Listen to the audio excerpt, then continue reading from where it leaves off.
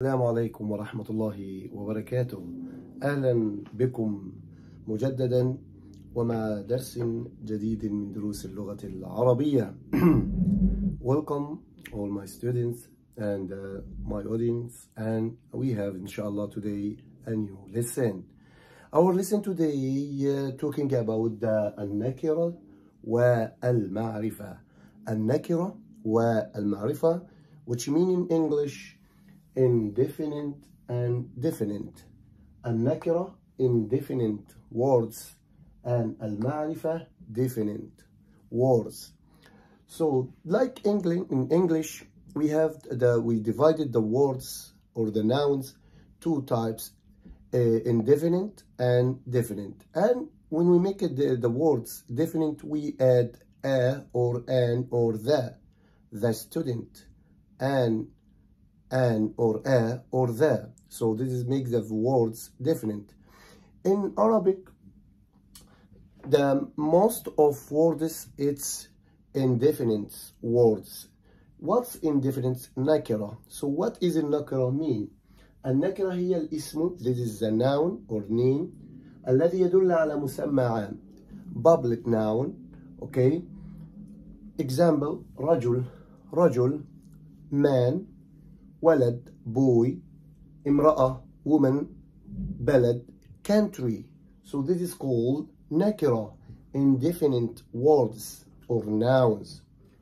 And if we need to make it a definite word, we can accept al like the in English. So we can say we switch رجل and became الرجل, ولد الولد, امرأة المرأة, بلد البلد. المعرفة, the second type اللي هي called definite, هي الاسم, this is the noun, يدل على مسمى معين. We name for معين يعني something not public, private. وهي أنواع, this is أنواع, types. So in general the النكرة indefinite general, and المعرفة definite, it's private or special words. So we have like 6 types of معرفة. So number 1, الاسم or العلم. So the noun or the علم, I mean it like name of human, Mustafa, that's definite. Ahmed, Muhammad, Aisha, Fatima. So Misr, a country. Al-Qahira, the capital. Mecca, the capital. Also, this is some alam. Alam, the name, we know it by this name.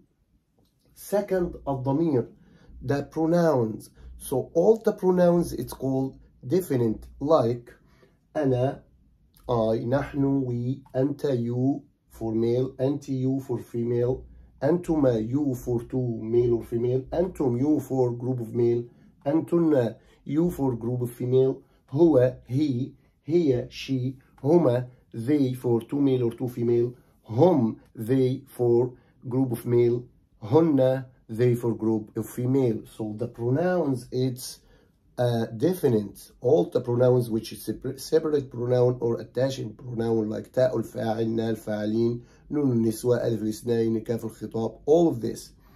So number 3, أسماء الإشارة, which called demonstrative pronouns. Demonstrative pronouns, it's definite, like هذا, this, وهذه, this for female, هذان, هاتان for two male or two female, هؤلاء, that or those for group of male or female. So the demonstrative pronouns, it's called definite, معرفة.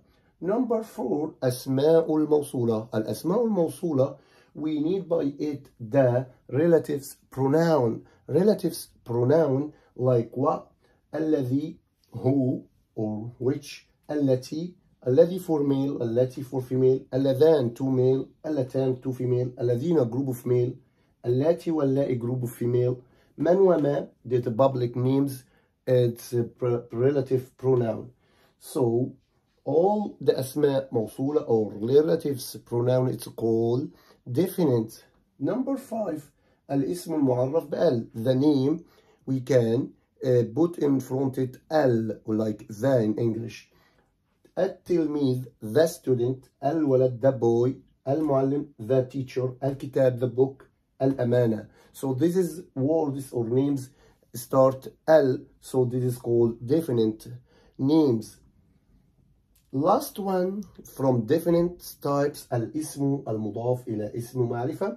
When we add a noun indefinite for the definite noun both, it's called إسناد. So the noun first one, he after we add it for the second one, he became definite. If we say kitab only, so this is indefinite. But when we add it to the one from those, Muhammad is a noun, like say alam.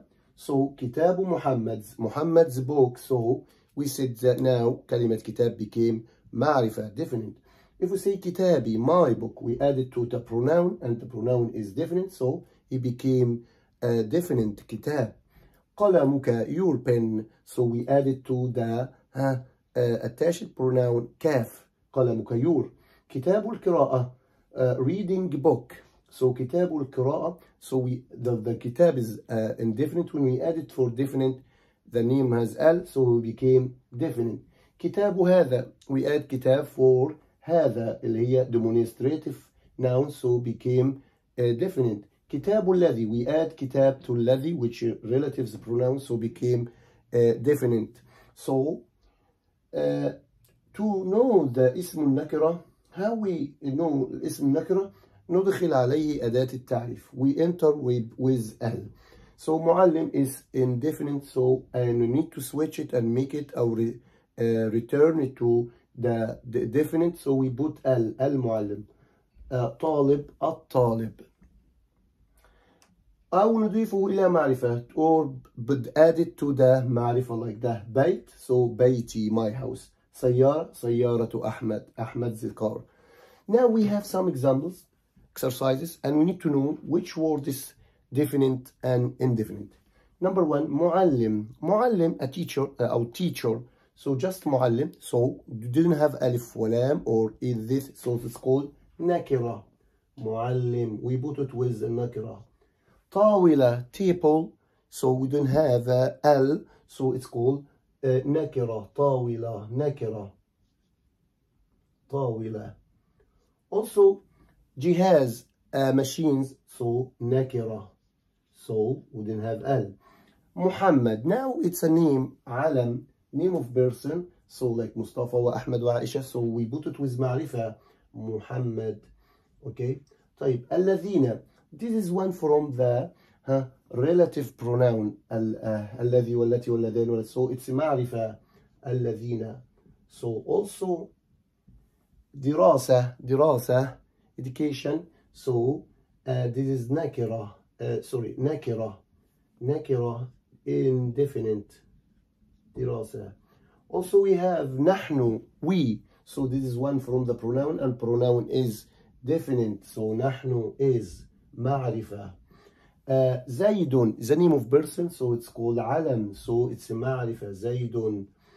الطالب has al, so the name started al is معرفة, الطالب. Okay, so هؤلاء, this one from the demonstrative pronoun, هذا, هذه, هذان, هاتان, هؤلاء, so this is هؤلاء, it's معرفة. What's the معرفة? We said definite. هو, he, so one from the pronoun هو, so yes, so it's معرفة, هو. Okay. كتاب الشعر, the poet book, so what this, we add definite, indefinite to definite, so became مسند. كتاب الشعر, together كتاب الشعر, it became معرفة, اللي هو مسند. كتاب الشعر, it's called definite. So this is our lesson today, النكرة والمعرفة.